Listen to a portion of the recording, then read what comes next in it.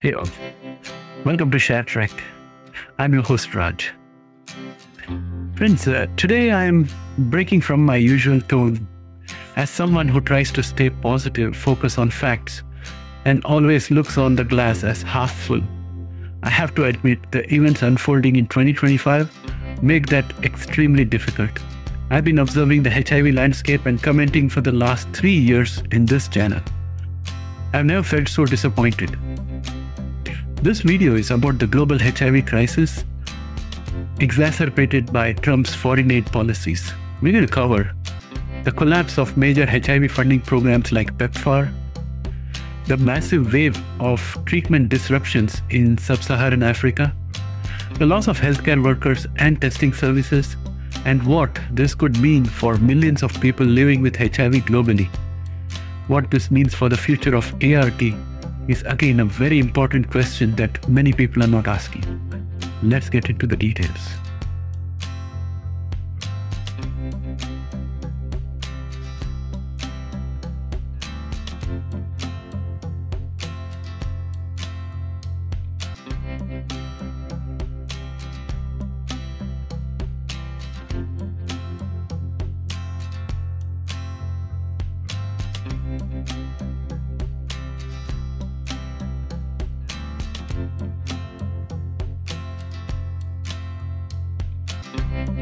Welcome back. In the early 2025, earlier this year, the Trump administration slashed most US foreign aid, including global HIV AIDS support. PEPFAR funding was halted. Contribution to UNAIDS and WHO were withdrawn. Thousands of foreign aid contracts were cancelled overnight. The result? Clinics shut down, health workers were laid off, HIV programs across Asia and Africa began unraveling. Of course, it's not all doom and gloom. Bill Gates came out and pumped in a lot of funds, but even Bill Gates had to acknowledge that he cannot make up for all the funds that have been withdrawn by the US government. Across Africa, many countries were hit hard. South Africa, which lost 20% of its HIV budget. Mozambique, where 2 million people lost access to HIV services. Malawi, where NGOs ceased services and thousands of workers were fired. Antiretroviral drug supplies dried up. Testing programs halted. Prevention campaigns stopped mid-rollout. 11 million additional HIV infections by 2030 is predicted if PEPFAR isn't restored immediately. 3 million more AIDS-related deaths are likely. A 400% increase in AIDS mortality without replacement funding.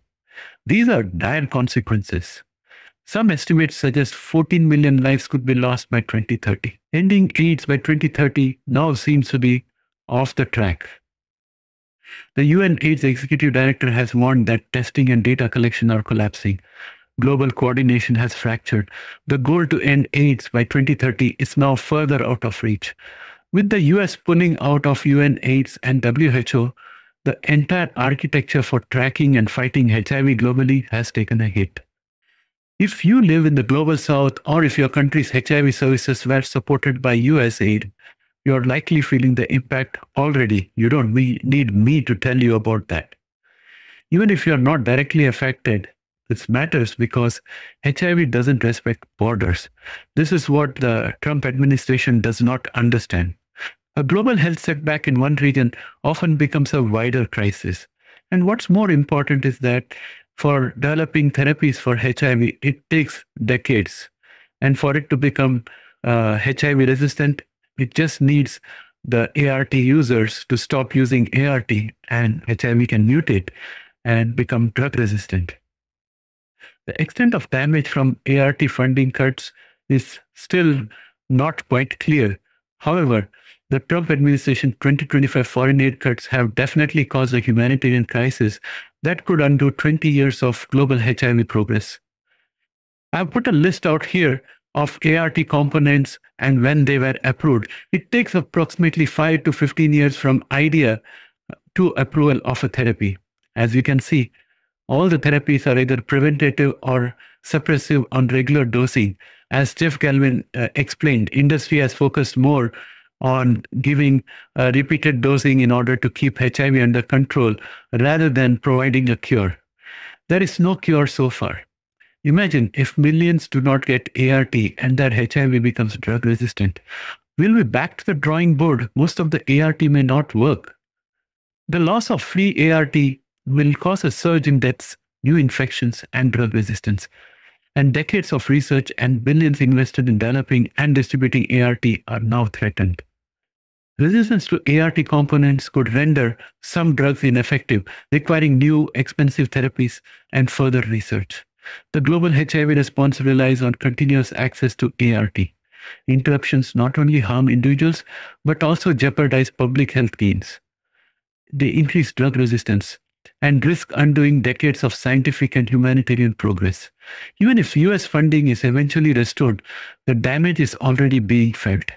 And friends, at this stage, I want to definitely acknowledge that I am an eternally optimistic person.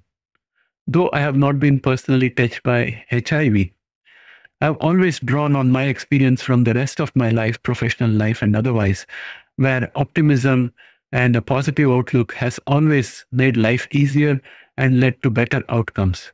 With that experience in my mind, I've always made sure that if there were commentators who were extremely negative, I was always the first one to tell them to stop being negative and to see the glass as being half full rather than half empty. But I think that many of you who feel very strongly about the industry and about HIV being used as a cash cow, I'm starting to agree with you. After 3 years, and especially after looking at what has happened with the recent reversal of funding by the Trump administration, it brings to sharp relief the fact, which also Jeff Galvin pointed out, industry has been constantly supporting creation of antiretroviral therapy to keep HIV suppressed with regular dosage. That means regular income for these companies. And I always believed that a cure was very difficult because the virus is complicated.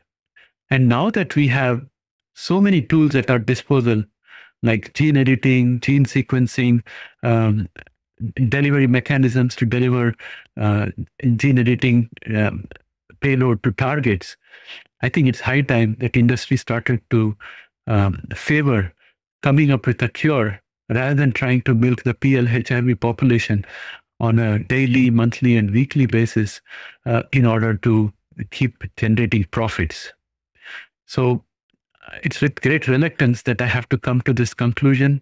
This doesn't mean that I'm going to stop being optimistic, but it's a heavy dose of reality, which seems quite unpalatable to me, to be frank.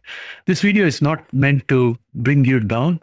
It's just meant to acknowledge what many of you have been saying for years and what I have been suppressing for many years by asking you to look at the positive side. I agree that we should not be totally negative, but along with positivity, we have to be realist. And I think the time for being a realist is now. So even if you are not getting free ART, I would request that you try to get the ART by yourself somehow, and make sure that your strain of HIV doesn't get drug resistant. This is very important.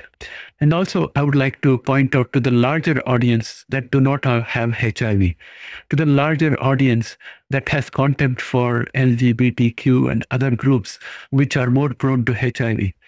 I'm telling you that if HIV is not controlled where it is right now, each and every one of you are going to be introduced to this deadly virus one way or the other. It's the ART and the regular intake of ART being done by responsible PL-HIV that is preventing the rest of the world from suffering this problem.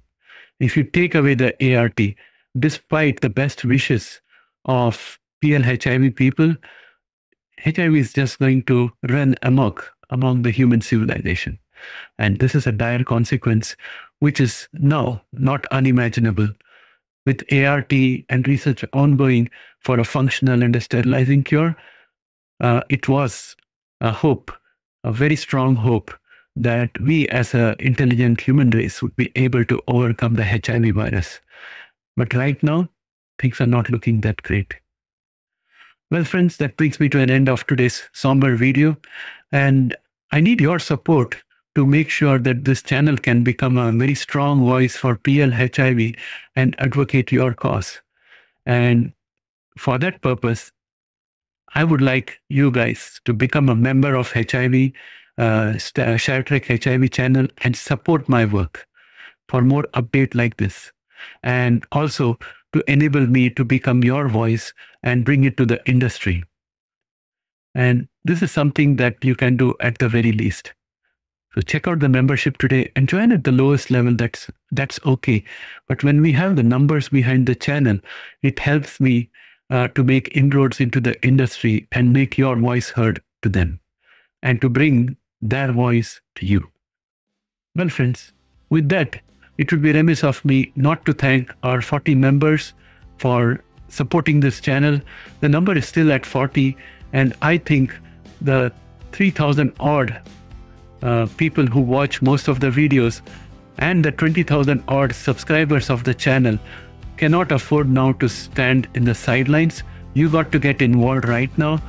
Become a member today, support the channel, give me the strength of your numbers so that I can discuss all of your concerns with the industry.